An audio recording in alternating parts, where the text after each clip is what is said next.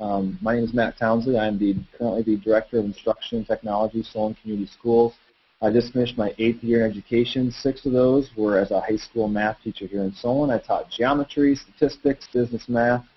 I also taught some computer classes for a couple of years. Went to Wartburg College, undergraduate degree in math education. While I was teaching at Solon High School, completed a master's degree in curriculum and technology at Iowa State University.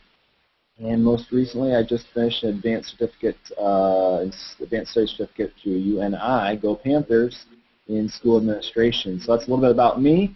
I understand that you are all current practicing teachers in the area of middle school, high school, or a few elementary math folks. So I think we do share that in common, a desire really to provide the best education possible to students in the math classroom. What we're going to do today in just a moment is I'm going to switch over to some slides, and we're going to go through a few activities, and also I'm going to share my perspective as a classroom teacher, and then also leading this type of change as a district leader. I've had the opportunity to go through a change initiative here in Solon, where district-wide, beginning next year and the next year after that, over a 2-year tiered process, all of our secondary teachers will be embracing these ideas. I'd be happy to talk about that change process. I'm going to focus more on what it means as a secondary or as a math teacher to make these shifts in the classroom. What are those shifts that are needed, and also what's it look like in practice. So that's going to be the premise of today. So if you'd like to talk about that change process at the end as well, we'll do that. We'll have a time for Q&A at the end as well. We're going to go ahead and get started with the slides here, see if I can bring those up to you. All right, let's see if we can do a screen share here. Can you give me a nod there that you guys can see the slides? Yes? All right. I'm going to take that as a yes. We're going to title this presentation today, Grading, Not the Way Your Grandma Experienced It. Okay, people are laughing, so I can tell we're on the same page now. That's good. Just for more information, I have posted these slides online. tinyurl.com/UNI-MathEd2012. You're also welcome to contact me. Brian has my email address. And I'm also on Twitter, for those that are on Twitter. And I also regularly blog about all things math education, technology, and assessment related at mctownsley.net. I'll post this contact information at the end as well. If you have any follow-up questions afterwards that we're not able to get answered, feel free to contact me. I'd be happy to help you out in any way that I can. A little note here, I think I mentioned it. My context is 6 years as a classroom teacher, in which I used these ideas for 2 years. I've also led professional development for hundreds of teachers across Iowa and on several occasions in other states in this very topic. I want you to know that a lot of these ideas are not uniquely mine. I understand that you've read some of these authors or other authors that have quoted these authors: Bob Marzano, Tom Gusky, Ken O'Connor, Lauren Earle, Rip Wormley. Many others are really the published experts in this field of assessment and grading. So I want you to know that it wasn't just something I dreamed up overnight and started using, but really it's putting into practice a lot of the ideas that these authors have already considered. To get started here, we're going to do a little think, pair, share activity. So right now, just think to yourself, in your current context as a classroom teacher, what do report cards mean to you? What do grades mean to you? What do you like about your grading practices? And what do you dislike about your grading practices? My guess is you've started to have these types of conversations through the first and second assessment course I understand you've gone through. So it's going to help me a little bit just to kind of gather where you're coming from before we get started. So think about that here for just a few more moments. Then what I'd like for you to do is I'd like for you to pair up with someone around you. And in about 3 minutes, I'm going to ask at least 3 of you to stand up and belt out nice and loud so I can hear you what your thoughts are to this. So take a moment and just think about it. And once you've had a chance to think about it, go ahead and pair up. I'm going to close down this screen in about a minute or 2, and then I'm going to ask a few of you to share out. So go ahead and do that right now. Think, pair, share on these prompts, please.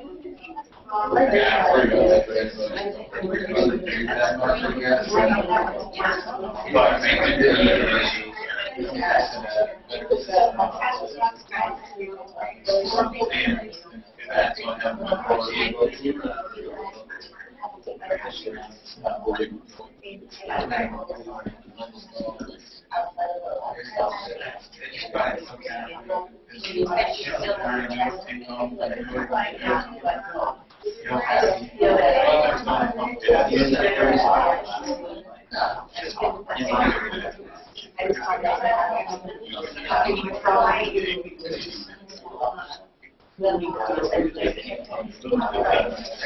right, go ahead and finish your conversations. The next 30 seconds or so, please.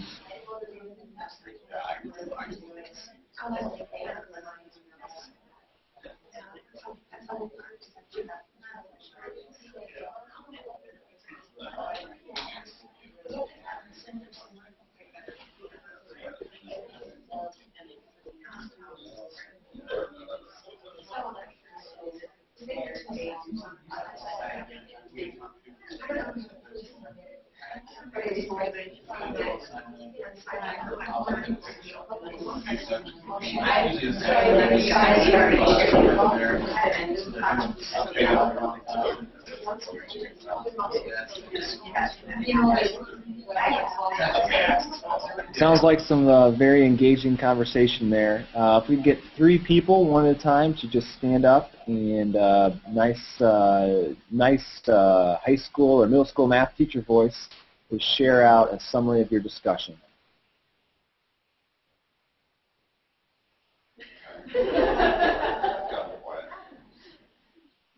I'll go. I talked about how. Do I need to now? I talked about my report cards in my Saxon curriculum. Saxon it's not chapters. It's test 1, test 2, test 3, test 4, lesson 1, lesson 2, lesson 3. And so there's no feedback. If a parent calls me and says, ask me what the student's struggling with, and I pull up their report card, I'm the best at telling them what they're struggling with, but I can't necessarily do that because it just doesn't tell anybody anything. And then even more than that, I can't really defend any of my grading practices, whether it's, you give kids grades for working harder and less of a grade because they don't work so hard, and things like that. It can be subjective. It just makes you think about, why do I do anything that I do? And if I can't defend it, why am I doing it? So. Quick question. Do you or has anyone in the room ever given extra credit for kids bringing Kleenexes to class? Okay, just checking. Hey, thank you very much for sharing. Appreciate that. Another person.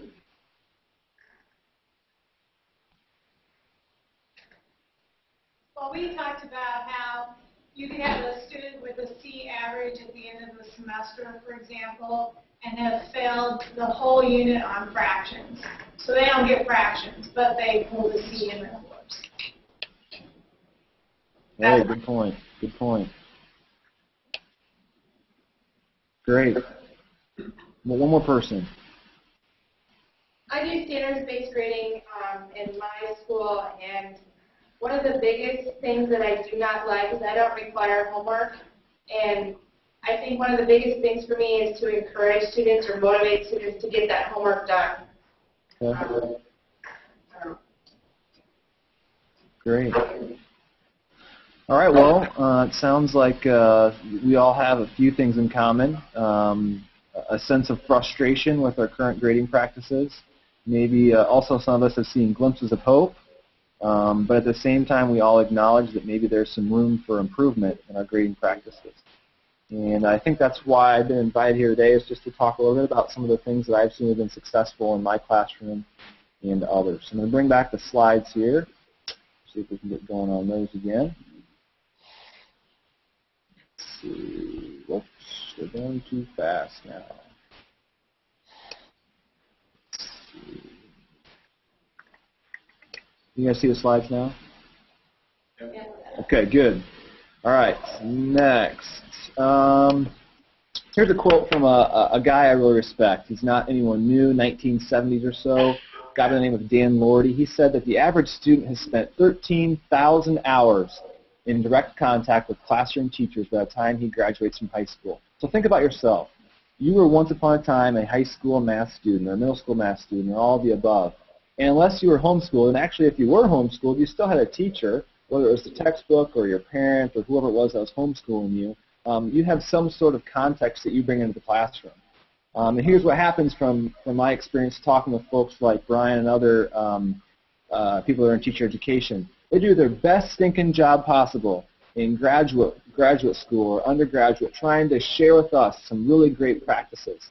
But then once we step into the classroom, guess what happens? We often teach the way that we were taught. You know, we get all these great ideas about like inquiry and constructivism and all kinds of cool stuff, and even assessment.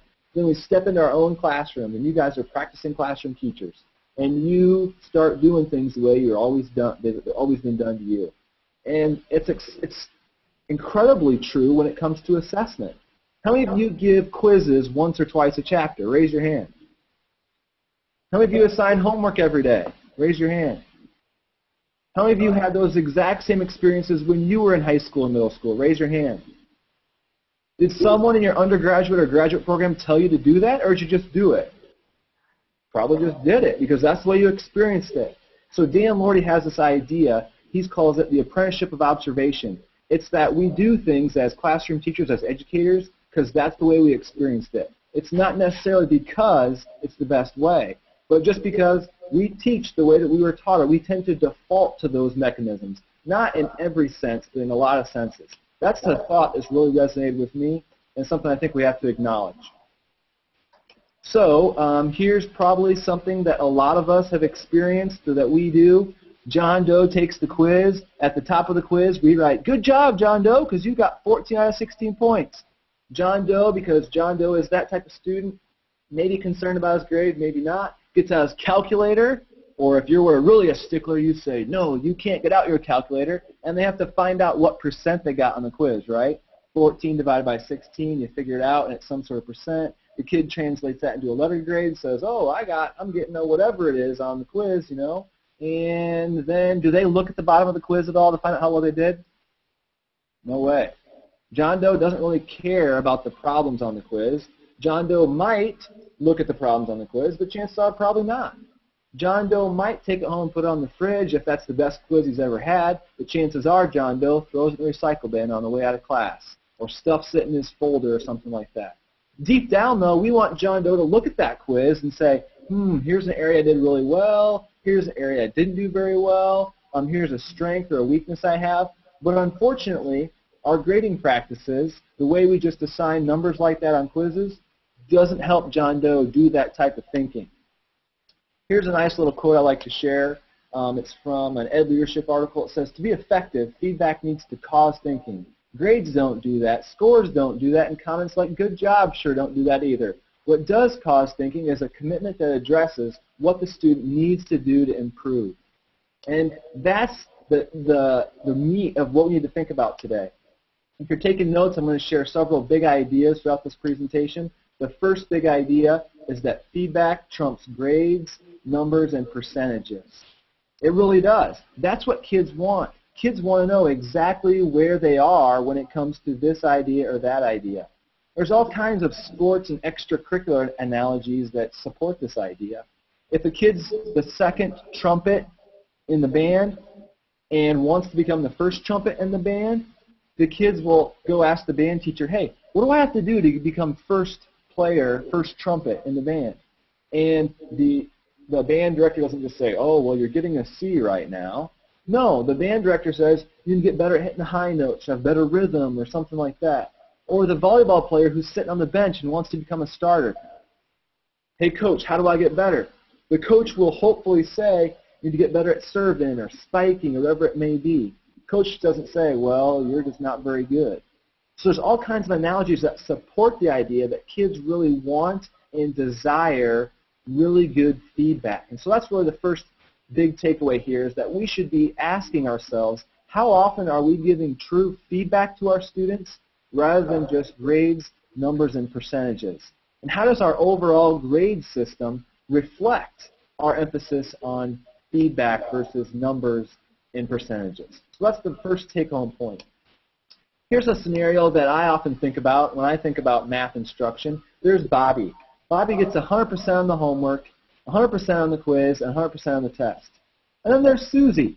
Susie gets 75% in the homework, and 80% on the quiz, and somewhere in between the quiz and the test, Susie has a light bulb moment. Whether it's Susie got some great help from her mom or dad or grandpa or friend or tutor, whatever it may be, and Susie just says, wow, I get it. And so Susie gets a 100% on the test. Let's take a moment right now and do a little survey around the class. Which student do you think knows more? Raise your hand if you think it's Bob. No one's raising their hand that I can see. Raise your hand if you think it's Susie. No one's raising their hand. Raise your hand if you think they both know about the same amount of stuff. Most of you are raising their hand. Here's the problem, though. Which person tends to get a better grade in your classroom? Bobby does, because Bobby learned it earlier than everyone else. Yet at the same time, most of our school district mission statements say that we want all kids to learn, not just the kids who learn faster or learn early or by some arbitrary deadline that we've set.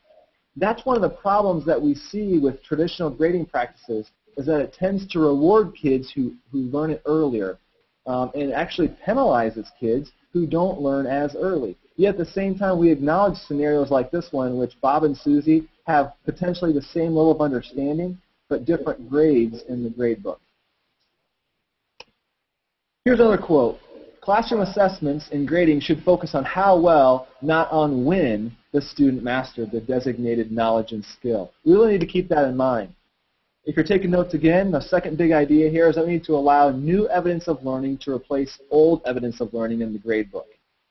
Now, if you say this to your colleagues, and maybe even to some of you, you might have a lot of pushback on this idea. Hold on, what? Come on, I mean, you're telling me the only thing that happens here is that who cares how kids do on the first try?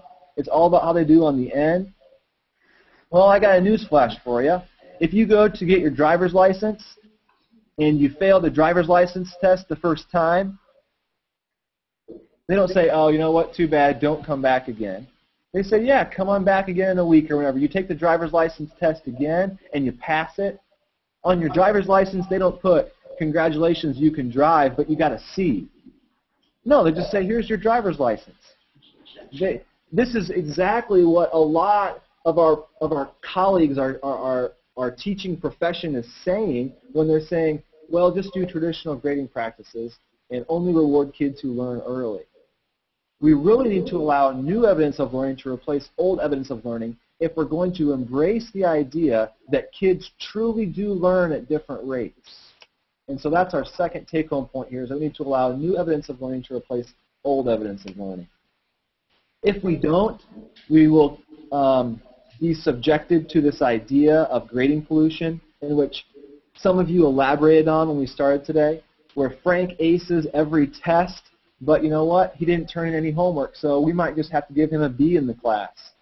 Or Jane scored 85% on tests, but she turned in 15 extra credit crossword puzzles early so she could get her grade up to a B+. I won't ask you to raise your hand if you've ever done that in your classroom. I can confess that I did that for about 4 years in my classroom. Or maybe there's Sammy, who scored 100% on tests but turned in some sort of final project late. all of these scenarios could result in different grades, different final grades in your classroom, depending on how you weight your grades, depending on how you consider late work and all kinds of things like that. But in essence, what we're doing is we're creating this idea of grading pollution, in which a B in Mr. Townsley's class might be different than a B in Mrs. Smith's class. Yet at the same time, we're trying to tell kids to improve your grade, do better, try harder. Well, when a kid's getting a B, he doesn't necessarily even know why he's getting a B. Because in my class, it might mean that he turned something in late, but in your class, it might mean because he didn't know something. That's what I call this idea of grading pollution. Oh, and then there's the ever-ending questions that we get from our students and from our parents. What can I do to raise my grade? And I heard that from an honest teacher at the beginning, the teacher who had the Saxon curriculum, saying, you know what, I don't even honestly know what my grade book means some of the time. I don't know how to tell kids, well, if you want to improve your grade, you need to do this. Sometimes it's you need to turn in more worksheets. Other times it's you need to quit turning in stuff late. Other times it's you need to start participating more in class. Rarely do we ever say, well, the reason that your grade is not as great as it could or should be is because you haven't learned all this stuff yet to a high level. That's what this idea of standards-based grading is all about, is that when a student asks, what can I do to raise my grade, we have one answer for that student. You need to learn this math stuff in this math class at a higher level. That's the idea behind standards-based grading. Here's a quote from Ken O'Connor, one of my favorite authors. He says that teachers should use learning goals as the basis for determining grades, because those learning goals provide a profile of a student's knowledge and direct evidence of his or her strengths and weaknesses. This type of assessment allows teachers to appropriately plan instruction and allows students to really focus their learning. Again, if you're taking notes, the third big idea for today is that grades, because they're necessary, must have meaning. When I say because they're necessary, it's because most of you still have to report out letter grades. You're not able to just say arbitrarily, well, I don't really want to give out letter grades today. I just want to do a truly standards-based report card where all I do is report out how well kids understand the standards in my class. Particularly for high school teachers, some of you might argue, I still have to have some sort of GPA, so I still need to calculate the final grade. So until we get rid of letter grades, and we can talk about that at a later time, I'd love to talk about how that could happen even tomorrow. But because currently they are required in most of our schools, they need to have meaning. We need to get rid of this idea of grading pollution. Now I'm going to dive in for just a few moments as to how I did this in my classroom. So you might be thinking right now, it's about time he gets past the theory and starts talking a little bit more about practice. So that's what we're going to do right now. The first thing I started doing in my classroom is I started not talking about homework and instead talking about practice problems. I tried to eliminate the verbiage of homework and replace it with the idea that homework was truly practice. And then what I did is instead of waiting 24 hours to give kids feedback on how well they're doing on their homework, you'll see right now what I did is I put the answers to the practice problems on the front board. So right away, as I assigned those practice problems to kids, I would say, and here's the answers right away. Because I didn't, what's the point of a kid waiting 24 hours really to find out how well he or she did? So it really created a culture in my classroom of kids starting to check their answers at the front of the board. And so I'd have several kids come up and check their answers during that day. I'd have kids come in outside of class and check their answers. I'd have kids come in the next day, like right when class started, and as part of their beginning of the class routine, they'd continue checking their answers. And they would check them with pencil because I didn't collect homework for a grade after a certain point in time in my understanding of this implementation, because it was really all about kids practicing. And I wanted to create an environment in my class where you could practice and make errors and ask questions. Even see that quote above it that says, the person who does the work is the only one doing any learning. I don't know about you guys, but in my math classroom for 4 years, I would see kids cheating on their homework. Have you guys ever had kids cheat on their homework before? Everyone's shaking their head. Heck yeah. I taught on the second floor, and there's kind of like a lookout where you could look over down the first floor, and I would see kids cheating on their homework. I would see kids cheating outside my classroom in the hallway on their homework. Why were they doing that? Because in my opinion, some kids didn't understand at a high level, and they were so worried about getting the points that they would risk not learning it and cheating just so they could get the points. Here's another scenario I've been thinking about. When we grade homework, I wonder if we're creating some sort of inequity, some sort of equity issue in our classrooms as well. Think about all of you. You all, if you have kids, your kids are at a distinct advantage when they are in middle school and high school math because their mom or their dad is a math teacher. So if they don't understand something in math class, they can come home and they can ask you how to do it, and you can explain it to them. Now consider Josiah. Josiah's parents both work multiple jobs. They're not even home when Josiah gets home because they're working the shift again at the convenience store till 11 o'clock at night. Even if they were home, would they be able to explain it to their kids? Maybe, maybe not. But when we put such a heavy weight on grading homework, when we put any weight at all, we're creating an equity issue in which your kids and my kids have a distinct advantage in doing well in their homework, and we're putting these other kids at a disadvantage because they cannot necessarily get the same assistance as someone else and be that early learner that we're rewarding in our current grading system. So that's another thing that really resonated with me when it comes to grading homework. Another, and the final take-home point here, is that we need to stop hiding behind points. Here's what I mean by this. If a kid would cheat on their homework or a kid would not do an assignment, what I used to do is I used to just give them a 0. And I would assume that if they got a 0, they would automatically think, oh, Mr. Townsley just gave me a 0. I need to start doing my homework. Yet we all know as practicing educators that when we give a kid a 0, it doesn't necessarily mean that they're going to start doing their work. And what I really should have been doing to that kid is I would have said, you know what, Johnny? I noticed you didn't turn your homework for the 3rd night in a row last night.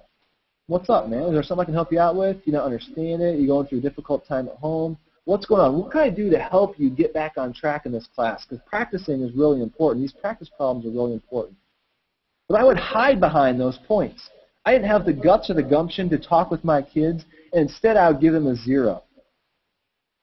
And I found out really quickly that when I started talking to kids, now not every kid, but a lot more kids would respond to me pulling them aside during class and actually talking with them about what's going on in their life. A lot more kids responded when I did that when compared to me just putting 0s down their homework and assuming that they were going to start doing it now and stop cheating. So that's the 4th take-home point, is that we need to stop hiding behind points. One thing that we could start doing instead is we could start giving students some sort of traffic light feedback. If a kid is doing really well, we could could write green on there. Or we could even ask kids when they turn in their practice problems to start traffic lighting their own work. We could say, hey kids, when you turn in your homework today, or your practice problems today, if you think you really understand this, could you write green at the top? If you still have some questions, could you write yellow? And if you're totally lost, could you just write red at the top? It's just a simple way for you and me to communicate and find out how well you're doing. So we could start traffic lighting our practice problems. Here's another thing I started doing, and this was really powerful. Rather than giving a 14 out of 16 quiz feedback, instead what I started doing is I started breaking down the quiz by learning targets or standards or objectives, whatever language you want to use. And you can see here that I have learning target 1. This is from a geometry class. Learning target 1 was connected with problem number 1 from the quiz. Learning target 2 was connected with problems 2 through 4 and 7 on this quiz.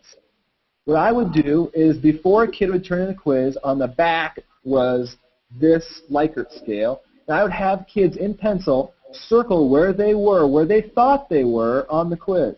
So if a kid on learning target 1, problem 1, looked back there and said, man, I really have no idea what the heck I'm doing on this quiz, they would circle, need lots of help. If a kid really thought they did well, they could circle the I get it or somewhere in between. And they would do that for each one of the learning targets. Then what I would do, rather than grading them at night, I would go through and I'd write in the correct answers on the front. I'd write some feedback comments. You know, what I would do in pen on the back is I would circle the part of the Likert scale where I thought they were. You see how that can create a conversation in your classroom? We all have the, what I would call the high confidence, low competence kids who always think they're doing well, and they circle far to the right. but they're not really doing very well, and we circle to the left. This could be a really great conversation piece to share with parents at parent-teacher conferences. Hey, here's an example of a quiz and where your kid tends to think they are, but really where they are. Then what I would do, rather than just handing back the quizzes and say, all right, who has questions?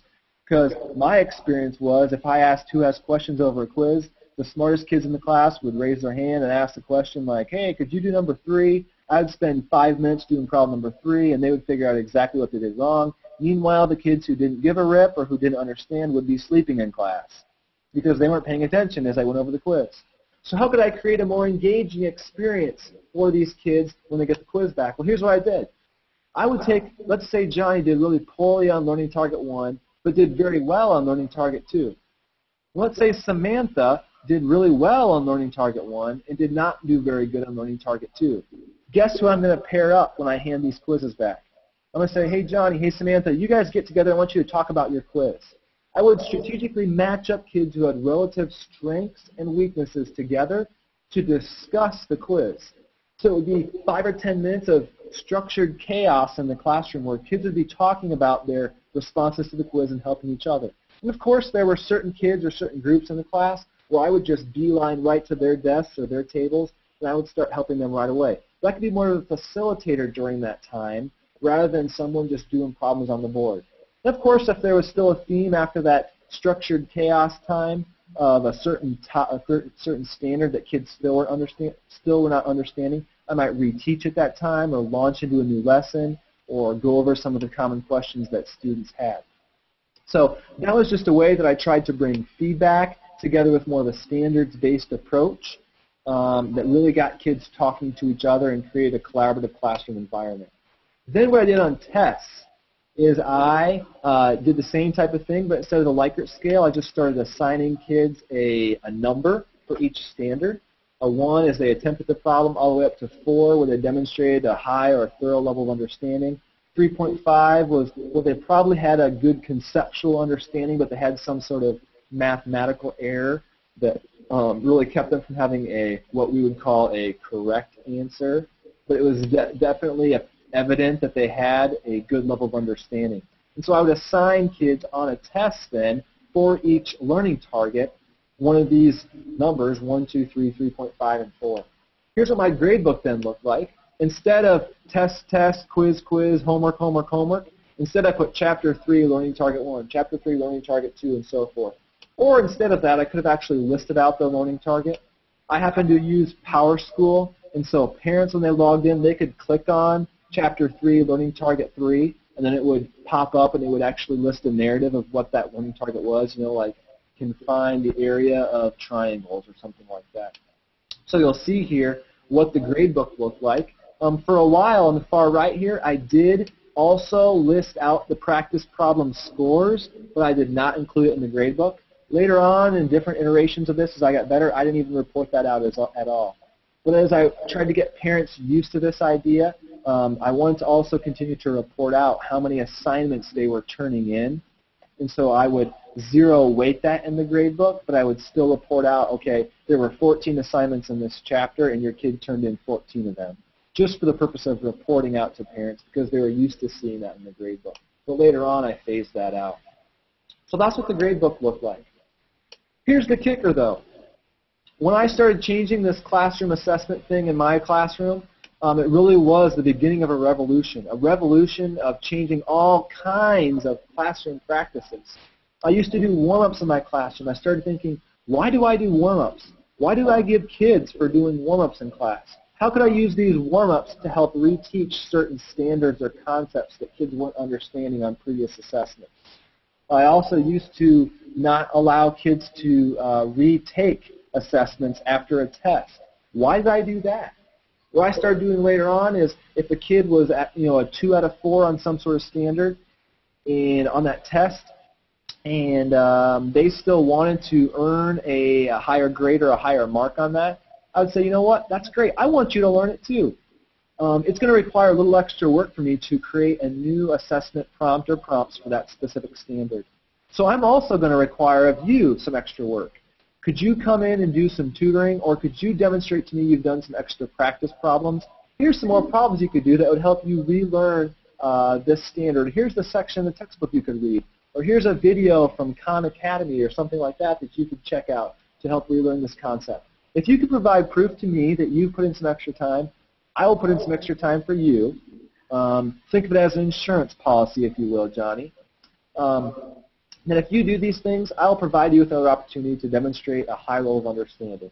And if you're at a 2 out of 4 on Chapter 3, Learning Target 3, and you can come in and you can demonstrate that you're now at a 4 level of understanding, I will go in the gradebook, I will delete the 2, and I will replace it with a 4. And I got to the point where I would list out all the standards for an entire semester on a piece of paper as well, and have kids track their own progress on that piece of paper. Here's all the standards, and as they got their tests back, they would write in where they're at on all those standards. And then if they did better later on a reassessment, I'd say make sure you list it in pencil so they could erase their 2 and they could write in a 4 on their own piece of paper.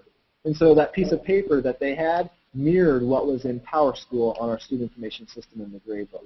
All of these things started happening in my mind when I started to really think about feedback and using the gradebook to become a feedback mechanism rather than just the A, B, C, D report assignments out mechanism. So, to quickly summarize here, this is not the way your grandma experienced grades. We really need to allow new evidence of learning to replace old evidence. We need to make sure that our feedback trumps grades, numbers, and percentages. And grades, because they're necessary, must have meaning. And finally, we need to stop being a chicken, if you will, and hiding behind points, and really stepping up and having some legitimate conversations with our kids rather than giving them zeros in the gradebook. I'm going to pause right now because I've talked for quite some time about my experiences. Brian mentioned you guys might have some good questions related to standards-based grading or these ideas, so I'd be happy to answer those right now. I have a question. I've really been, and I'm the one in the Saxon math, and I'm thinking a lot of my students are remedial. They might be 9th, 10th, or 11th graders in pre-algebra. And a big reason they might be there is because they just don't do the practice problems, the homework. They're not highly motivated, along with some other things, probably some retention issues, talent issues. Sure. And I'm worried that if I go to this standards base and homework is not graded almost like, you know, a reward or punishment type thing, are they going to just not do anything at all? If the homework's not, you know, a punishment or a reward, a carrot or a stick or anything, why would they do it? And some of these kids reason that way. Sure. Here's a couple things from my experience, whether it was myself in the classroom or talking with teachers in other areas that do it. One thing, and this is from my own classroom, is a conversation I had with an entire class at a time and follow-up type conversations with kids. And this was a geometry class with kids all across the board. And so I had this conversation. I'd say, all right, at this time my homework was worth 3 points, and I was getting ready to kind of launch into the system, 3 points a day. And I said, how many of you would do the homework if it was worth 2 points? Most kids would raise their hand. How many of you would do the homework if it was worth 1 point? Some kids would raise their hand. How many of you would do the homework if it was worth 0 points? And only a couple kids would raise their hand. I'd say, okay, hey Frank, thanks for being honest and raising your hand. Why would you do the homework if it was worth 0 points? Frank would say, well, I want to get an A in this class, I need to do the homework, or my parents would make me do it, or whatever the heck the reason was. I'd say, hey, thanks for your honesty, appreciate it. I'd say, all right, Jamie over here, why didn't you raise your hand? Why would you do the homework if it was 0 points? And Jamie would say, well, I'd rather spend time, making out with my girlfriend or playing Xbox or whatever it is, the excuse that I want to have because I don't want to do the homework, and who really cares about homework, And so I'd say, Jamie, thanks for your honesty. Jamie, if you didn't do the homework, how well you think you'd do on the test that's next Friday? I don't know. I'd probably fail it, Mr. Townsley. Hey, Jamie, thanks for your honesty. Jamie, if you didn't do the homework on the next chapter, how well you think you do on that test? I'd probably fail it, Mr. Townsley, but doggone it, I'd be really good at Call of Duty, ha ha ha, And, all right, Jamie, thanks for your honesty. Jamie, now that you said that, how many tests do you think it's going to take before you realize that doing these practice problems is really a good idea? I don't know, 3 or 4 or 5, Mr. Townsley, All right, thanks for your honesty, Jamie. Don't you think it's a good idea if you start doing the homework right now and you continue to have those conversations with kids? My experience is, and I didn't do this for 4 years, is that a lot of teachers haven't had those types of conversations with kids, and so we have to help kids make those connections because kids don't always know what they don't know. And another thing that we can do is we can create intermittent carrots, if you will, to kind of wean them off it. We can say, well, you know what, homework's not going to be worth anything, but until you do the homework, I'm not going to let you take this quiz. And you can play kind of one of these types of games with a battle of the wills. You just can't do it. I'm not putting you in a good situation right now to demonstrate your understanding if you don't have a track record of doing your homework. On the other side, and this isn't what you were asking about, there are some kids, those high flyers, that this is going to be a breath of fresh air. Because we've been asking them to do homework for a long time, 20 problems a night, 10 problems a night, 50 problems a night, when they really only need to do 1, 2, or 3 problems a night to really figure out if they get it or not. Another thing that I've heard of teachers doing is just slowly weaning them off. Homework used to be worth 3 points. Now it's only going to be worth 1 point, but you're going to weight it only 5% of the grade as you kind of walk this fine line towards these ideals I've just talked about. To really help your grade, although you'll still admit that your grade is polluted, your grade will become less polluted as you slowly wean kids off of this sickness that they have, this addiction that they have to getting points for the homework. But it's really this whole idea that we've created for them because we have given homework points for a long period of time. We've created this monster of our own. I don't know if that helps at all, but that's just some of my experiences that can hopefully help you out.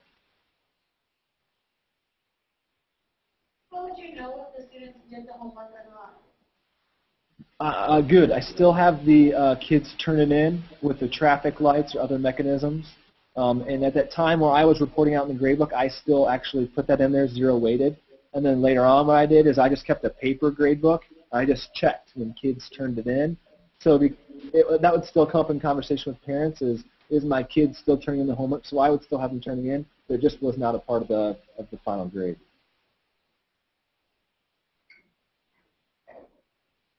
One suggestion, I'm just sort of thinking about my practice and how it could work well in that sense of not having homework worth any points is actually what you used to do is called prelims. So even if on our exam assignment sheet has whatever problems, the first night after we learn a new skill, I only give 3 to 5 of those questions, and then I would randomly call them to present the answer and the work to the class the next day, and then assign the whole assignment. And you still get kids that don't do it, so if they're called on, there's a little bit of embarrassment, but then they typically, that happens once or twice, they make sure they have them done. So that would be one way that, like Brent was saying, that's another way to get them to be doing it and knowing that they're doing it even if it's worth 0 points. So if they know that they have a responsibility to share their work, and it helps me to know, hey, I got to reteach that. No one got that skill that I thought that they did. And so. That's a great idea. Wow. How do you balance the workload of the retakes? Good. Well, in my experience, and here's how I start out. I let retakes at first be a free-for-all. In other words, any kid, anytime can retake any standard. Then I had to create that insurance policy type process where a kid had to do something to earn it, and it was the tutoring session or the extra problems. So, for example, at the end of the test, I might list all the learning targets on the board on a piece of paper, and then I'd put, if you are considering reassessing, here's the problems I want you to go and complete, and here's the answers for them, so that they can prove to me that they've gone and put in some extra time. Believe it or not, when we require something like this, extra of our students, there's not going to be as many kids as we think or that we can imagine or dream that are reassessing. Another thing that I did is I started at times, for example, my sister teaches, well, at the time she taught 5th grade, she taught different lower or upper elementary, and she would have her kids schedule the assessments. So, for example, if you want to reassess, you can come in on this day, every Thursday afternoon, or these days after school, or before school, or study hall, whatever structure is in your school to do that. So there's kind of some little things you can put in place, some tweaks you can put in place to manage that. And then what I started doing is I used like a test bank, where I kind of created my own test bank of prompts that I thought were quality, that assess kids at high levels on certain standards that kids, over time, over several semesters, that I could use as kind of backup prompts and questions to kind of manage that workload. But to be honest, it creates some extra work right away. It really does. I noticed when you showed the screenshot of your grade book that you had a section that said like chapter whatever practice. Was that, was that just an example where you weighted at 0 or? Yeah, that was what I was showing that to kind of scaffold the process for those that maybe aren't willing to give up reporting it in the gradebook yet. So at that point in time, that screenshot came from when I was still reporting it. 14 or 16, whatever it was the number of assignments. And so I just put in the number that they completed and then 0 weighted it. And then as I continued on and semesters later and kids and parents started to understand what I was doing, I would no longer report that in the gradebook.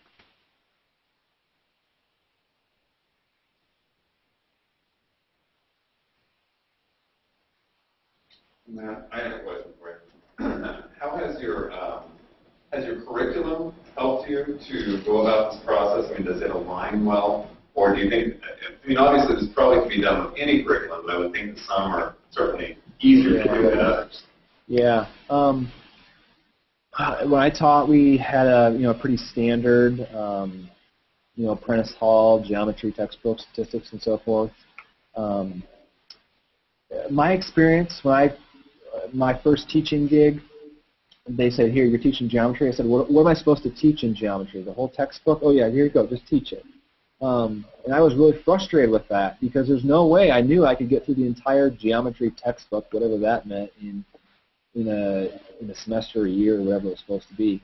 And so this whole process helped me really start identifying what are the most important things I want kids to learn.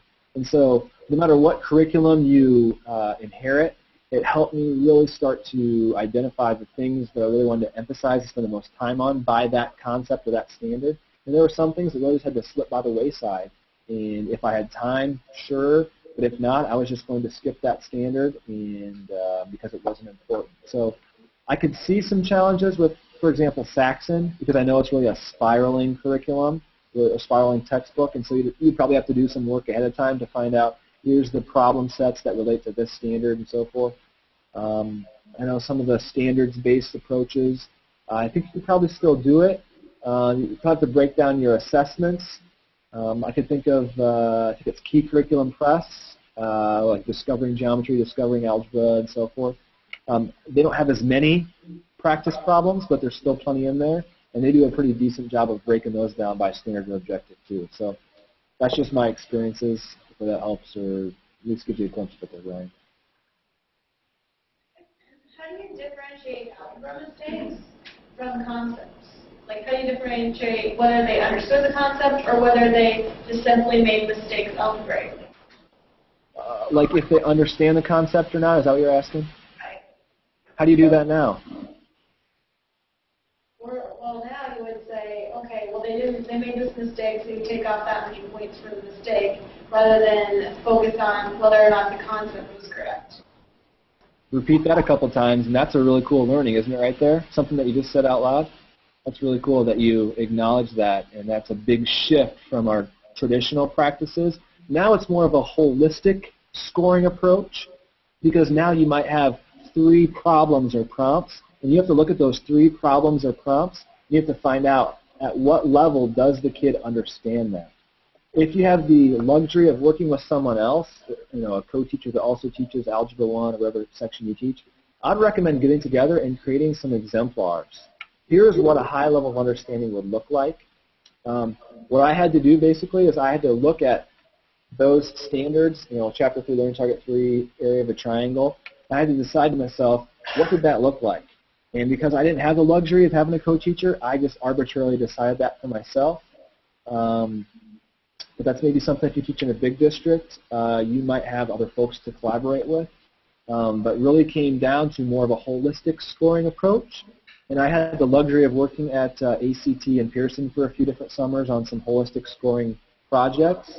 And that's kind of how I got my holistic scoring feet wet, if you will, was really starting to not look at, they made this mistake, so take this many points off, but here's this body of knowledge. Do they have a high level of understanding or not?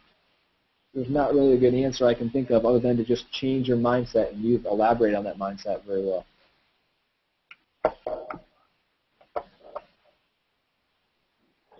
Final questions for Matt? All right, Matt, thank you very much. We have Matt Hand.